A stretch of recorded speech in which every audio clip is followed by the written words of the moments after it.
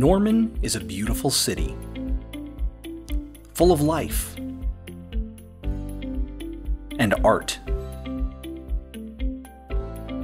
But like all Oklahomans, we here in Norman know that that can change in an instant.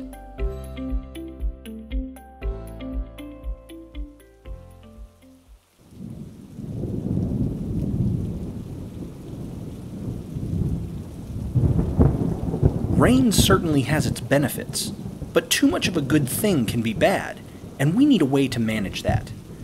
That's where the City of Norman's stormwater management system comes in. Let's take a step back for a moment and answer an important question. What is stormwater?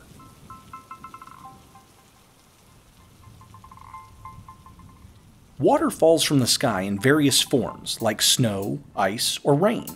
When this precipitation hits the ground and other hard surfaces, anything that doesn't get absorbed into the ground is what we call stormwater. It's this runoff that needs to be managed. But where does all this stormwater go, and how does it get there?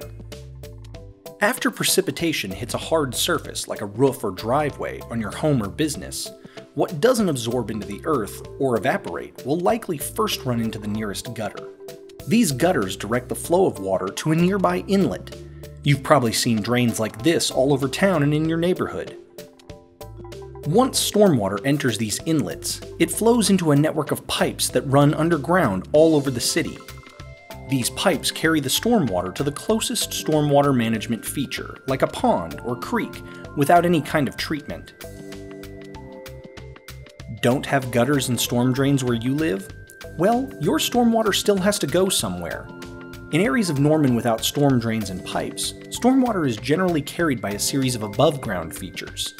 These features include things like drainage ditches, creeks, streams, and detention ponds.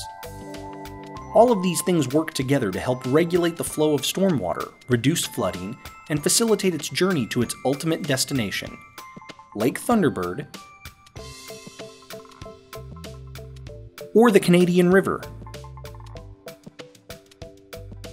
Most stormwater runoff in Norman eventually makes its way to Lake Thunderbird, which, besides being a wonderful natural recreation area, is also the source of Norman's drinking water.